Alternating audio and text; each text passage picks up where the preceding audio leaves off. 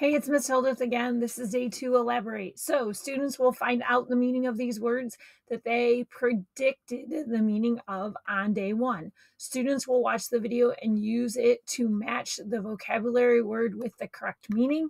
And so what you're going to do is there will be a slideshow that has the vocabulary word and the definition, and you are going to either type the word in the box,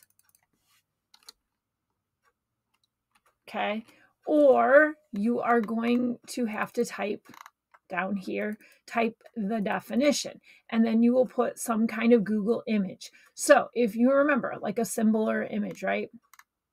So if we go over here, okay, so this one, the power of one branch of government to reject the bills or proposals of another branch of government. This is veto, right? So we're going to go up here. We're going to go over to insert. We're going to go image, search from the web. And we're going to say veto, and I'm going to put in Rome. And I'm going to pick a picture. I'll just pick this top one. Click insert.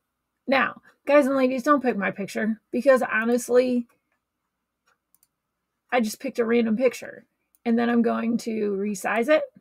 And I'm going to slide it down and put it where it should be. Now, can you get rid of this box? Sure, of course. Do what you need to do to make it work, okay? So,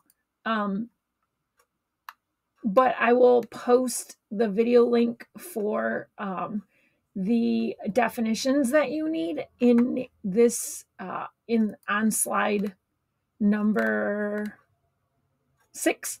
And I will post this video. If you have any questions, like always, please feel free to ask me.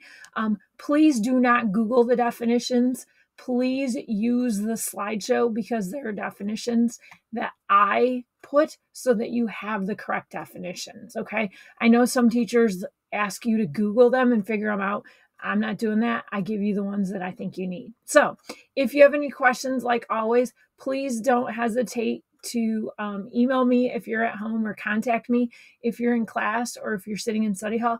Email me, ask me. So if not, I will talk to you soon. Have an awesome day. Happy New Year.